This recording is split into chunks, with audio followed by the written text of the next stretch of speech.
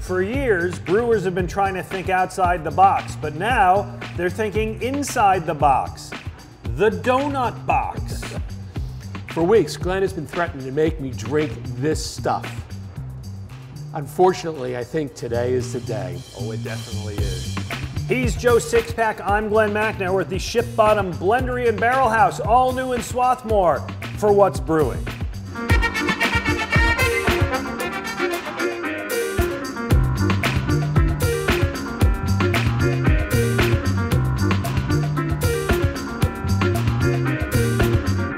What's Brewing is brought to you in part by Montco Makers, powered by the Valley Forge Tourism Convention Board. Download the app. By Visit Bucks County. Travel the Bucks County Ale Trail. Check in digitally to 5 or more breweries to score a free t-shirt. Get your passport at visitbuckscounty.com. And by the Conshohocken Brewing Company. Visit conchohockenbrewing.com for the latest releases, location hours, menus, and online store.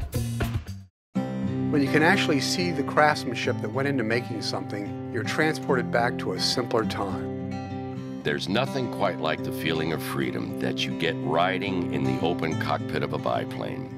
Like the many Pennsylvania plein air artists who came before me, I found inspiration for my art in the hills and the valleys of Bucks County.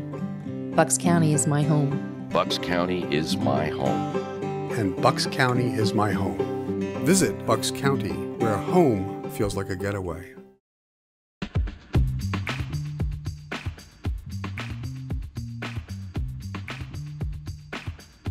Hey, welcome to What's Brewing. He's Joe Sixpack. I'm Glen Macnow. We're at an all-new place. Our friend Robert Zarko has just opened Ship Bottom Brewing, a blendery and barrel house in Swarthmore. What's a blendery and barrel house? We'll find out more about that, but you know what's cool? Swarthmore used to be a dry town. Yeah. So we're pioneers here drinking in Swarthmore. Delighted to be doing so, as a matter of fact. All right, we always start with our beer swap. Actually, before our beer swap, I'm gonna have a little hard cider. Not usual for me, but why would I have a hard cider? Tell me, Glenn, why would you have a hard cider? Because what we are doing today is donut beers or breakfast beers, whatever you want to do. This is our swap, and I brought you this one. This is Holy Donut Fresh Lemon Glaze beer from Lone Pine Beer. It's out of Maine. They're starting to sell down here. It's a kettle sour. How about that? You ever have a sour donut beer? I've never had a sour donut beer. No, never. Well, here you go. Here, let me tell you about it. 7.5%, crafted with lemon zest, lemon puree, lactose vanilla, and lemon glazed potato donuts. They actually got the donuts in this thing. It's weird that it's sour, but it does taste like a donut. I think you got us some nice donuts to pair it with. Yeah, we got donuts across the street. Here you go. I had a donut. Oh, sorry. There's the beer. It works. I will tell you, this is what they say about this beer from Lone Pine. It lures you in with its, oh, you know what, I like it. With its brilliant golden coloring and sense of sweet candied citrus peel, lemon meringue, it is lemon meringue, and marshmallow, bracingly tart, resembling lemon head candies. What do you got? Glenn, we've had actually donut beer before, and we hated it. It was that Sheets beer because it was so sweet. Yeah. The sourness in this really makes it very drinkable. We've had a few other. Ship Bottom makes a cider donut ale, which we've liked. Right. Harpoon did a thing with Dunkin' Donuts, I think on a regular basis. And Conchi Brewing, which I'm involved with, has a deal with Federal Donuts where we come out with their beer. So, not that rare, but I'm more of a pancake guy, Glenn. We needed that distinction, did we? Yes, exactly. This is Ellicottville Blueberry Maple Pancake beer. You would almost think that it would be a stout, but it's actually a wheat beer. A little darker. Look at that. Oh, yeah. And I've never had this before, so we're going to give it a shot and see how it goes. I smell the blueberry. I don't smell the maple. Definitely smell the blueberry.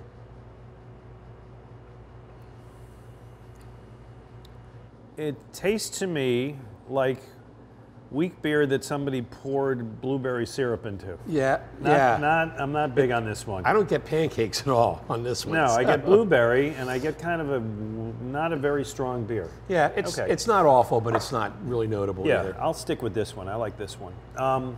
So I asked you, is donut beer a thing? And you kind of said, well, I don't know about that, but breakfast beer is a thing. Yeah, it totally is. You know, I did a check on Beer Advocate, I think it was, and I just plugged the word breakfast in for beer search. There was over 1,000 beers that have the word breakfast in them. Well, like a breakfast stout kind of thing? Yeah, yeah. Okay. So breakfast stout is the one you would think of the most about it. But, you know, it did get me to thinking, you know, who actually drinks beer for breakfast? Besides us. I was going to say, I've tailgated. Yep, absolutely. Early and had a beer at tailgate, right. So I guess that counts, right? Well, I think it does. We put out a poll on our Twitter, to our Twitter followers, that is, and I asked, have you ever had beer for breakfast? And about 60% of the people, 60-40, said that they had beer for breakfast. They've lived in their lives. Yeah, I mean, first thing out in your bathrobe and cracking up a beer? I've had beer for breakfast the night after. This is my youth, right? But I mean, you have the night, you wake up, there's like, oh, there's this can of beer here I never opened. I guess I'm going to open this can of beer. Rumor has it that people do that. Cold piece of pizza with it or exactly. Something? Okay. Are there any good reasons that somebody would do this? You came up with a list, for God's sakes. Yeah, I've come up with good reasons to drink beer and breakfast. My number one, I'm going to start right out with a big one, is our founding fathers drank beer for breakfast. Is that right? It is absolutely true. Ben Franklin was quite the booze bag. He was actually known as the water guy, though. He was the one who first discovered the value of drinking water instead of beer. Instead of or in addition to? Probably in addition to Okay. it. But anyway, our founding fathers did it, but the second reason is Obama did it too. He was famously posed with a glass of wheat beer during a German economic conference. Yeah, you actually got the Obama look there. I respect that. Yeah, okay. Okay, well, it's better than a mimosa. Yeah, I'm not big on that. You go to brunch, I'm not big on the mimosa. Well, I'll give you my best reason. Breakfast is the most important meal of the day. So why not start the day right? Exactly. There you go. All right, that's good. By the way, there's a flip side to that, which we mentioned, Federal Donuts. They make a donut with beer.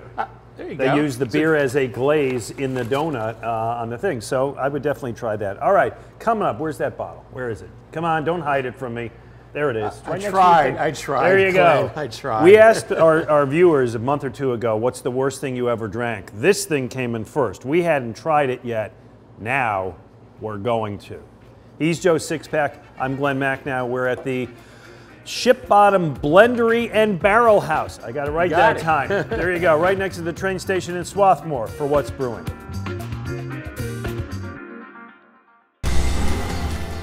You don't have to go away to get away. Go and explore. Find the small businesses that make where you live a community. When you dine, choose homemade. On a free weekend, discover the great outdoors.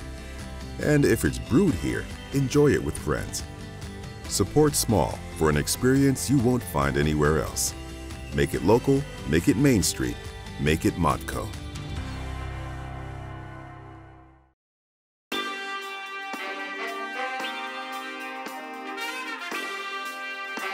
Welcome back to What's Brewing with Joe Sixpack. I'm Glen Macnow.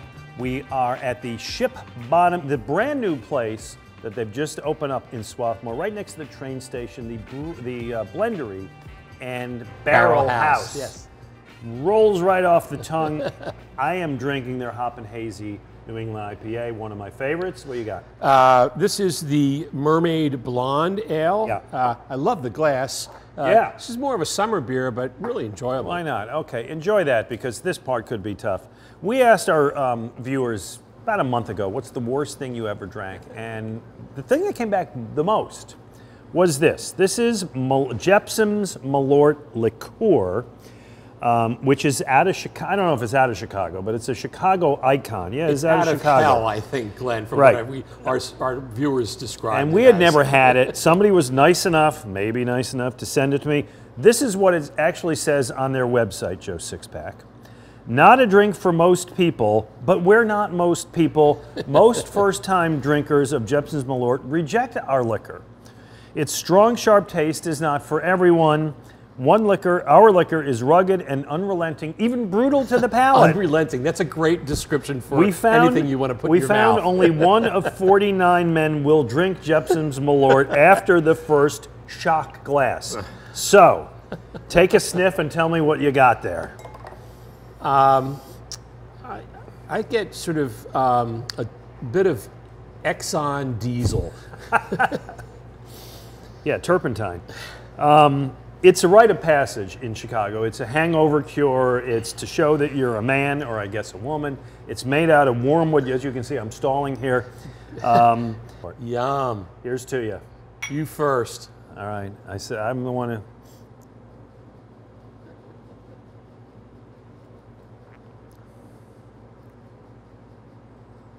Glenn, are you still with us? Yeah.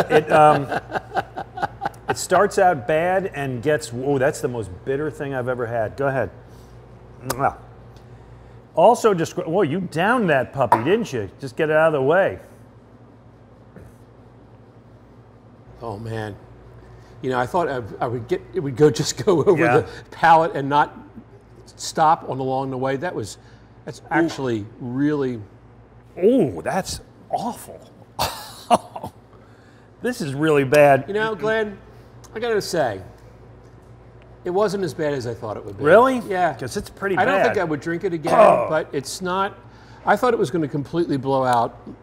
Well, actually, I spoke too soon. Hold that thought. The marketing director for Jepsum's Malort, this is what he said.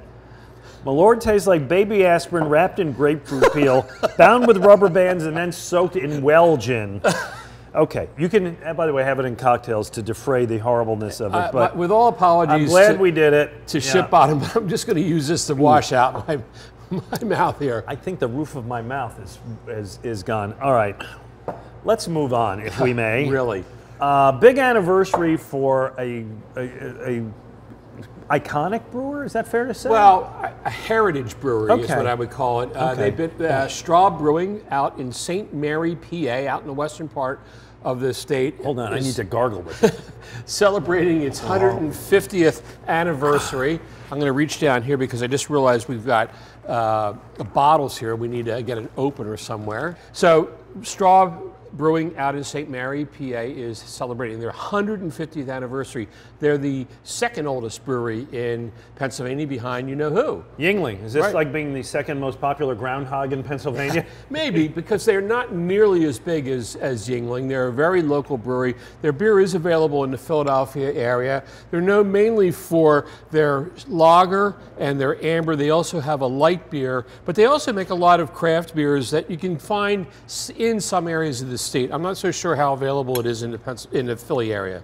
Am I wrong to think I may have had this kind of when I was a young man in Buffalo, New York? They used to distribute. Right, they're up that way. They are way up there in that corner. Although I did near Erie. These days, exactly. These days, I don't think they get out of much out of Pennsylvania or Ohio. I'm sorry. I'm still tasting this thing. The problem with this is I don't think it goes away. Well, I think if you drink enough, it will. If you drink enough of that, I'll go away. Glenn, let's try the. This is the straw lager. Straw lager here. All right, here's to you. Good. Nice. Cheers. Founded in 1872 by Peter Straub. And they're obviously they're surviving because they're having their birthday. It is tough for some of those old ones to to hang in there. This is the smallest brewery to emerge from Prohibition. I mean, that's a remarkable thing. Okay. They're family owned still. They're still they're quite small. And it's definitely one of those places that beer freaks love to make the journey to because they're way out in the middle of nowhere and they have something very, very famous at their brewery. Well, this is it. This is the thing. This is why I'm going. Yeah, the Eternal Tap. I love it. It's just like the Fountain of Youth. Exactly. It is Pennsylvania's Fountain of Youth. All right, Ponce de Leon, tell me what I there get. You go. You can go there anytime they're open. You can take a tour or not, but you can stop in and get a couple free beers at the Eternal Tap. The only rule is you got to wash your own glass. Do you bring your own glass? No, they have them there for you. They have them, but at the end they want you to wash it. Okay. Yeah. I think more breweries should be doing this, I like actually. that. There you go. Very nice. Okay, good for them. Congratulations. So, good beer. Yeah. Look around for it. The amber and the lager, and they also make a light beer here, too. All right, coming up, we got some news from you. Some not good news. A longtime brewery in this town is closing, and we certainly feel badly about that. But this one is opening, and we're happy about that. The Ship Bottom Blendery and Barrel House in Swarthmore. Joe Sixpack, Glen Macnow for What's Brewing.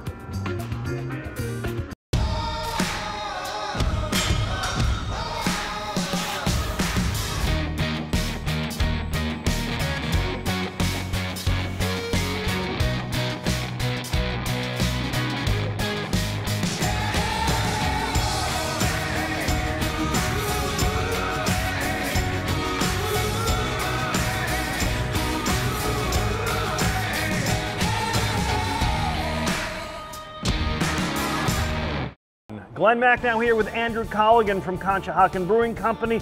Let's run down the new lineup of exciting beers, starting with Type A. Our #1 selling beer, big citrus hop notes and nice dry finish, the quintessential American IPA. Ring the Bell Pilsner. And that's our fastest growing brand. It's a smooth, easy drinking Pilsner to enjoy during a game. Life Coach. Hazy, 100% citra hop session IPA, the perfect beer for all day at the golf course or the pool. Puddler's Row ESP. That's our malty, roasty English pub ale, 2 silver medals at the World Beer Cup. Maybe the best English ale in the country. MC5, my favorite. Double dry hopped IPA, it's all the juicy goodness you want in a hazy IPA. Philly Vice. It's our rotating series of fruited sours, light and easy drinking. Mr. Robusto. Dark chocolatey porter, perfect dark beer for a cold winter's night. All exciting beers, enjoy them all and a whole lot more at Conshohocken Brewing Company's 5 PA locations and wherever fine beer is sold. Cheers.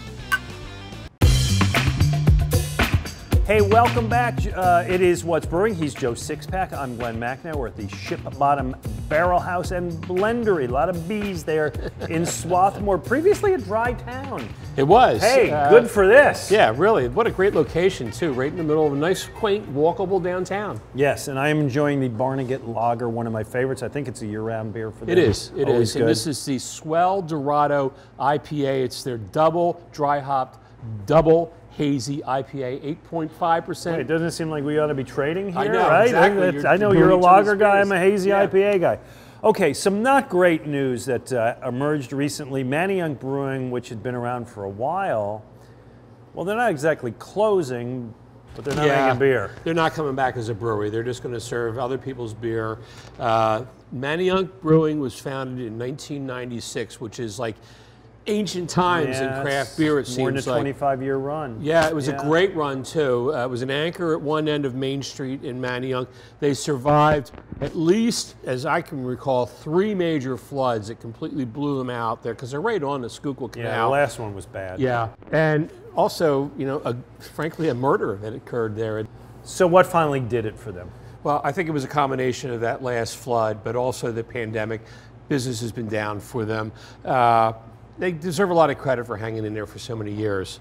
And they're going to stay open as a restaurant, as a It is tappy. you know, they'll have serving other beers. They'll have decent beers there, but you know, Main Street does no longer has a true brewery. There's a spot called Fat Lady that does have local beers in it that are from, I think, Bald Birds for the most part. They're not really a true brewery, but Manayunk needs an actual real brewery in it. So. Yeah, I agree with you. All right, some other news let's get to. Other Half out of New York, and I know we've had their beer and enjoyed it, but Interloper? Yeah, from Brooklyn. It's funny, they're moving into, or they have moved into the former brew pub where Goose Island was located in Fishtown. Yeah. They're going to give it a shot there. It's a 150-seat tap room, big spot. A lot of people like Other Half. It's a very popular brewery. No, and I like their beer. I just figure like you stay on your side of the street and we'll stay on ours. I always welcome new breweries opening up here, but New York, you know, do we want New York and stay in your own borough. Okay, well, good to them. All right, 2SP. Again, another place we've enjoyed their beer. Right, from Aston, they're opening up a tap room down in Chadds Ford. No brewing going on site, but it's a good addition to the Chadds Ford area as well. Okay. And go ahead. I was going to say one other local spot has opened up a tap room, which is Human Robot, one of my favorites. Yeah. They've moved into the Jenkintown Brew Pub that was formerly the home in the Chamonix Creek. They'll be opening up the week that this broadcast airs. Okay, and not local, but I know an iconic brewer out of Oregon. Shutting down? Yeah, Hair of the Dog in Portland. It was absolutely one of my favorites. Was really introduced me to a lot of strong beers. Founder Alan Sprintz was a really popular guy in the whole American craft beer scene. Interestingly, he just decided to close it up rather than sell the brand. Interesting. All right. Hey, one of our great partners over our 5 seasons has been the Valley Forge Tourism and Convention Board. Many of you have toured throughout Montgomery County to visit their over 30 breweries and sample their beers. We've been to a lot of them. We encourage you to check out the newly renovated Valley Forge National Historic Park Visitor Center. They recently held a ribbon-cutting ceremony. This brand-new museum exhibition tells the history of the 1777-78 winter encampment and how the citizens of Pennsylvania worked to preserve the site. There are artifacts, interactive videos, and display panels. Our partners from the Valley Forge Tourism and Montco Makers encourage you to schedule a visit. Spring, weather, warmer, nice time to go. We thank them for partnering with us and helping us introduce many of the great breweries in Montgomery County. Yeah, cheers to Montco Makers. Cheers to Montco Makers. All right, coming up, we're going to talk to Robert Zarko, the impresario of this great place, Ship Bottom Barrel House and Blendery in Swarthmore. Joe Sixpack, Glen Macnow. What's brewing?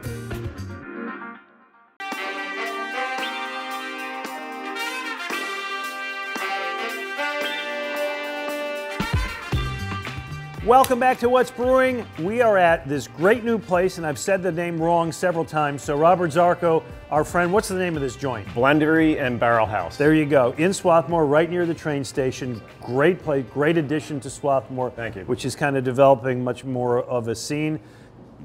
Tell us about, like, why do you decide to open here? What's the impetus of this place? Well, I decided to open because my commute right now is an hour and 45 minutes You're down talking to about the going beach. to the place down the yeah, shore, down yeah. at Beach Haven. This is much more convenient. It's 8 minutes away. Very smart. Yeah, Open it's a business great. in your, well, you were selling from your driveway during the pandemic. So. Exactly. And then gas prices have gone up, so I'm looking at that also. Good work. But my wife and I decided to sell our house. We sold it in a day. The original license for the brewery in Pennsylvania was out of my garage. I looked up her and said, I got to do something with this license because we're using it for distribution. We're at Ambler, we're at Linvilla, what am I going to do? And we found this perfect space in Swarthmore. It was an old realty office. It was 9 different offices in here. There are a lot of challenges in a 100-year-old building. We got through. It took us from October to now, but we're opening this week, and I'm very excited to You can be do saying very that. well here. It's a great I hope spot. so. I'm betting on it. Yeah. Yeah, you did a wonderful job in this space. I really encourage people to come out here because it's very comfortable. You have all of your beers that Ship Bottom is known for, including Glen's favorite, which is on draft here. I love your Mexican stout. Thank you. Know that. We've talked That's about why I named put it it my on favorite draft. beer of the years, and you have it on tap, which is unbelievably great. I'll be here a lot. Take the train down. We'll always be here. We'll always have it on tap. So the thing is, Ship Bottom is not known yet for barrel-aged beers. It's not, you know, you've been down the shore. I know, I guess you have done a couple barrel-aged beers. Yeah, but we do them, but we don't have a lot of space. I always wanted to do a program, and when I was out in Denver, Colorado for the GABF, I was at Great Divide, and I saw how they had their operation. They had a regular production brewery, and then they had a barrel house. They would basically make their wort and then transfer it in a tanker to their location. So the same idea here. We're going to produce all our beer in Beach Haven, or not beer at that point, wort, and then we'll basically transport it in a tank in a Sprinter van, a 5-barrel tank, and then ferment and age it. We'll have a cool ship outside in a shed to get some of the bugs in the air. All right, so that's Brewhouse Blendery. Yeah. The blendery part comes when we were aging the beers, and then we put them in barrels. So we'll be doing a lot of stuff in oak barrels, spirited barrels like tequila, bourbon, rum. And then when we get to different flavors like the Mexican stout, we will do bourbon, and we might go over to a rum barrel and just get all these different flavors and nuances from the barrels. So we lay them down to sleep. you brought in actually a barrel expert on this. Tell us about her. Hannah Godey came in. I worked with her. She used to brew our beer at Free Will when we used them for contracting, so I knew her. She's really smart, brilliant, artist with the beers, bring a lot. I was very excited to have the opportunity to bring her in for this project. This is something I always wanted to do, but we didn't have the space. And now with the location, like I said, it's very convenient for me. And with the beach, we're very transactional when we produce, and then also with our clientele, it just moves so fast. This space was really designed to focus on the beer, the aromas, the smell, the glass, where everything we do, we want people to sit down and really focus on what we're doing, and we're going to tell the story on our beers. Right. Down the shore, hello, I'm drinking, I'm going to the beach.